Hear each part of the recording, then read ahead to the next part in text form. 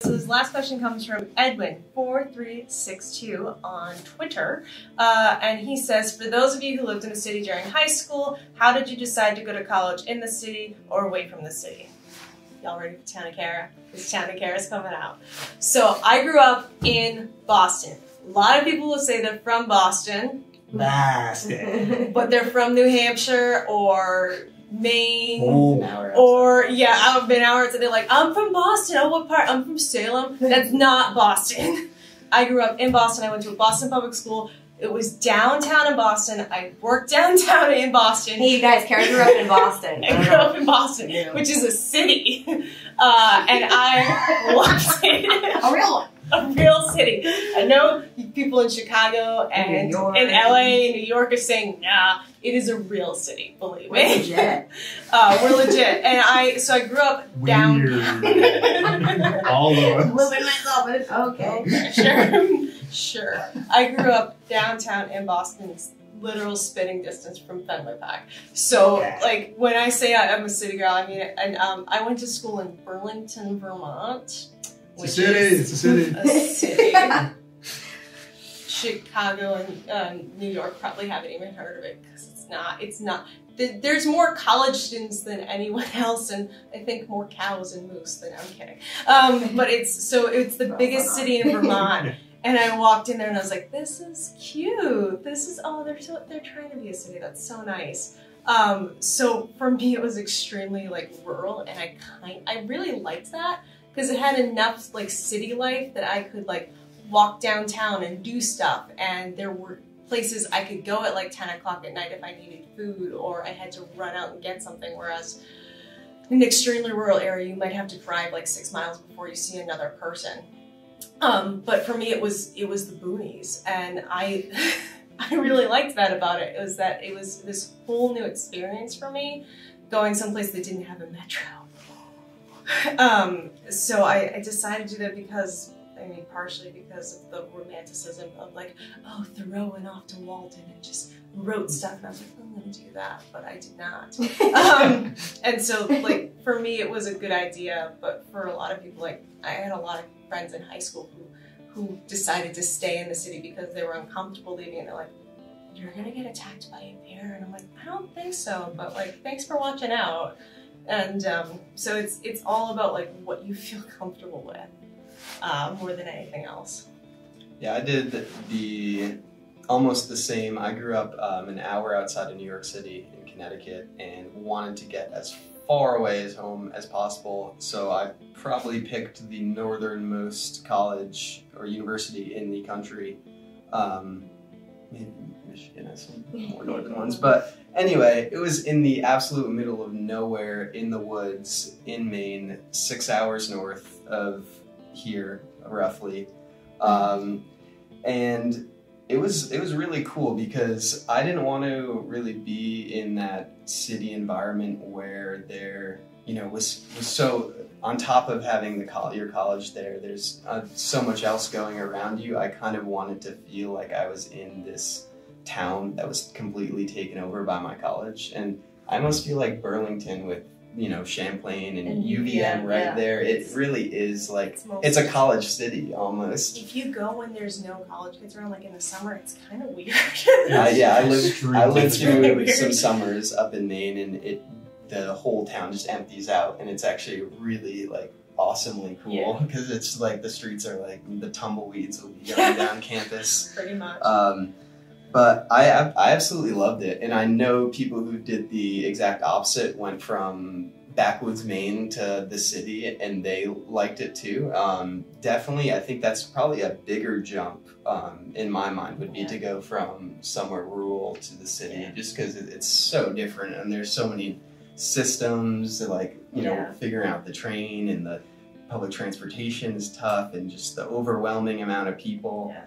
I had people like come visit me who had grown up in super rural areas, and they were hyper aware, and I'm always hyper aware, just kind of naturally, like being in the city, like growing up, like I need to know what areas to avoid, and I'm aware of my surroundings, but not like that kind of thing where you're just very outwardly paranoid, and I had a lot of friends who did that immediately. And, Mhm. and I feel like if you're like growing up in the boonies and jumping into the city, that can be something that's sort of an automatic thing. Like, it, sort of you hear horror stories about people in the city, and it's not that big a deal. No, I would say it could almost, you know, you have Yeah. you have such a big group of people and Yeah. around you that it could be more safe in Yeah. certain circumstances.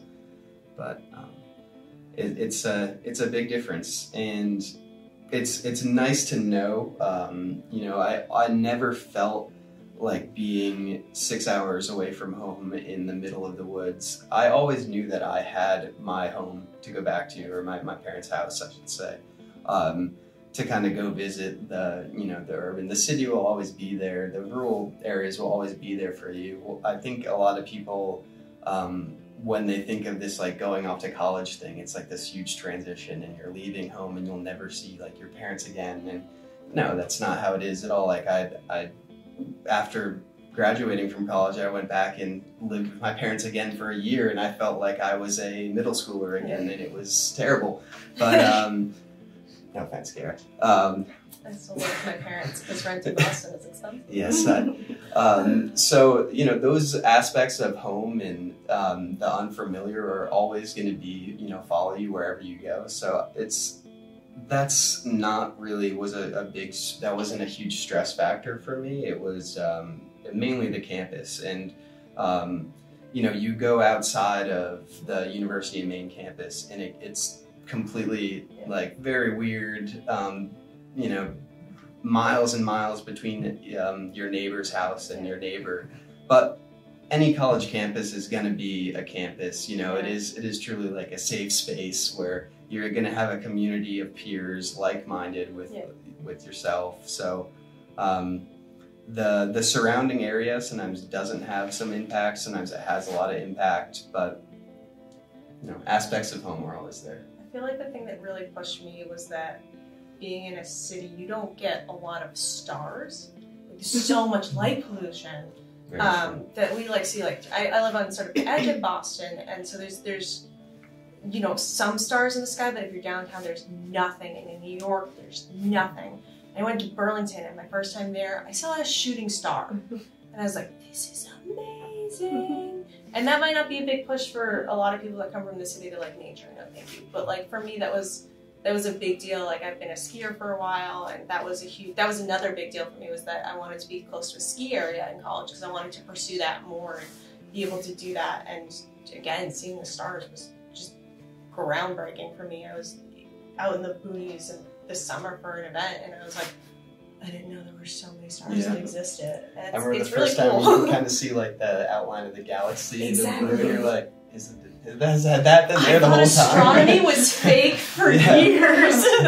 I think if you're a city kid that's worried about not having the same, you know, options and resources that are available to you in the city, if you go to a school that's in a college town or more rural, more suburban, colleges in 2018 have everything. Yeah. They have absolutely everything that you could imagine. Cookie delivery services that run until 4 in the morning. Cookies, yep. Insomnia Fresh baked cookies. cookies. Delivered? Yeah. Everything. I mean, they have restaurants right on campus. There's restaurants around town. I mean, this is an opportunity to find some awesome mom and pop like bakeries and pizza shops and all that stuff in these little towns that, you know, in the city, every other pizza shop is the best slice in the city, but here you can actually find the best slice in the city, that type of stuff.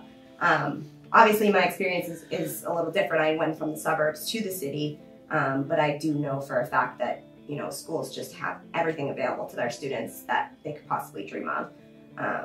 But I think it goes both ways. You're giving some things up, and you're gaining a lot of new things in a new way. Did you ever feel like overwhelmed by like city schedule, like running errands and stuff, and I think traffic? for me, having grown up in Massachusetts, I had been in and out of Boston, and I had family in New York. So New York was always overwhelming for me, whereas Boston was more my comfort zone. But I do think a lot of the time, it was a little overwhelming for me to think about, you know, okay, well, I have to hop on the T and go here in order to get to this place that I need to go in order to get to this. And it was just a little overwhelming at times. And I think definitely things like that, like public transportation, if that's new to you, it is going to be scary because this huge metal tube is flying down the street and you're like, what the heck is going on? But I think that it gets easier in time and you kind of get into your routine. And again, you have a lot of other people that are stepping onto this campus with you, and they might be from Oklahoma or they might be from down the street, but they can help you either way.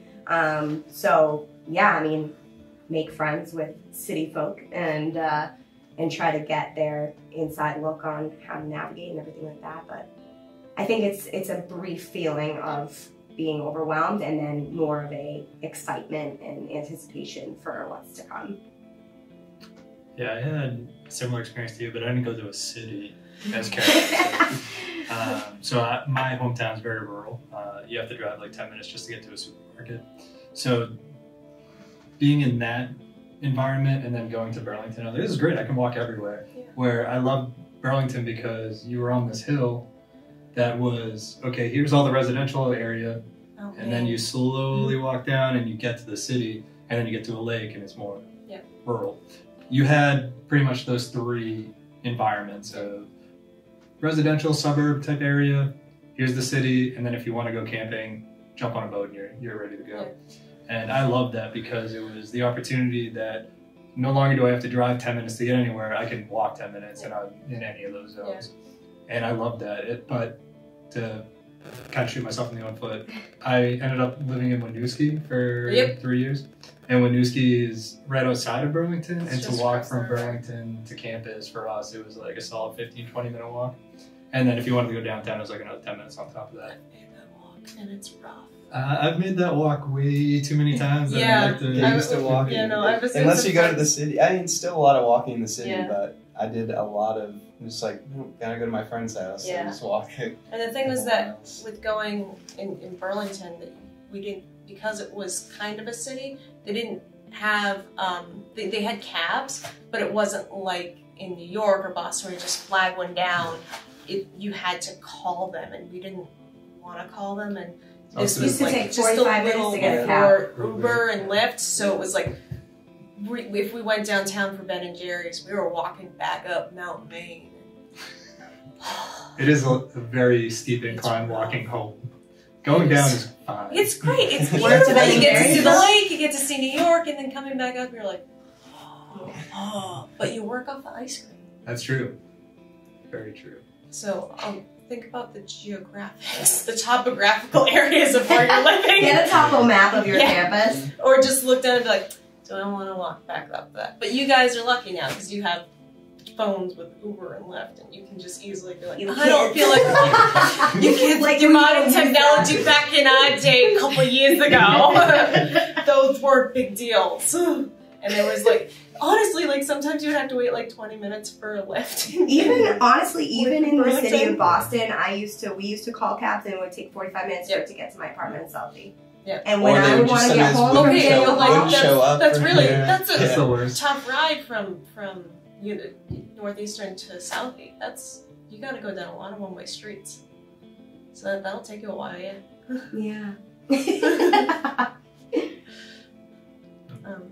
So do what's best for you. Really, I mean, if you think I can't leave the city, I'm not going to be comfortable in nature of any sort, it's totally fine. Remember, I went to school in New York, and I told him I went to Burlington, Vermont, and he's like, I'm never visiting because that's too much woods for me. And I was like, okay, I like New York. I'm relatively comfortable in New York, but it's not my favorite place to go. And for me, that wasn't where I wanted to go to college. And I was like, that's fine. Like, you do your thing, and I do my thing, and that's do what's right for you specifically. Right. Location is going to land on, differently on everybody's list of priorities. It's but one aspect of a school, but if it's very important to you, that's what's important to you, and that's good to know. And that just goes back to the importance of the visit, the overnight stay. Absolutely. Meeting somebody, seeing the campus culture, maybe talking to a current student. Right. And if you do a campus visit, one thing I would recommend to you as well, my mistake that I made at my first school, not Northeastern, was not exploring the surrounding area as well, because you are going to want to get off campus if there is an option to do so, unless you're out in the sticks and you're 6 hours from anything. But if you are in a city or, you know, a city-like place that has stuff going on outside of campus, you want to check that out as well. Not that you can't spend your 4 years just on campus grounds, but you might want to explore a little. Well, yeah, Karen mentioned the mountains. That was a huge thing for us. Like, we love snow. Right, so if there's skiing, snowboarding, and the reason we moved to Winooski is because Colchester had the bowling alley, so now we're in the middle. So. But it is something to think about because, you know, for me personally, the campus was beautiful. Everything seemed so perfect. I thought about all the things I'd be doing on campus, and then I neglected the outside of campus, which was, you know, it was not what I was looking for in a place to live. So it's important to do your research and take a look around at what's going on outside of campus as well. Yeah, and walk the streets. Yeah. Walk up Mount Main. As well as going down. Take that walk. Walk from a dorm to a class. Yeah, like walk around. Right. Take a lap around the campus because that's something that you're going to have to do every day. Right. Exactly. Make sure that's something you want to do. Yeah. I walk from the recommend furthest dorm to walk from North End to Champlain. It's a pretty walk. I also recommend visiting in the summer as well as the winter. That's you're going to school in the Northeast, visit in the winter, and especially if you're from somewhere southern.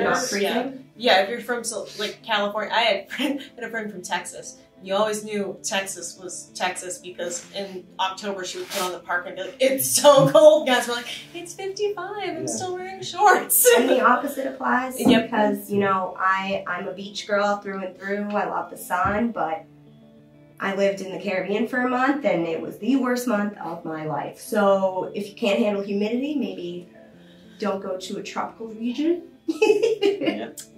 So be sure you can deal with the weather. Yeah. It's really important. That's more important, I feel like, than whether it's a city or Yeah. not. Where is What's the the weather? Be physically uncomfortable for 5 months out of the year? Moscow Probably. or Miami?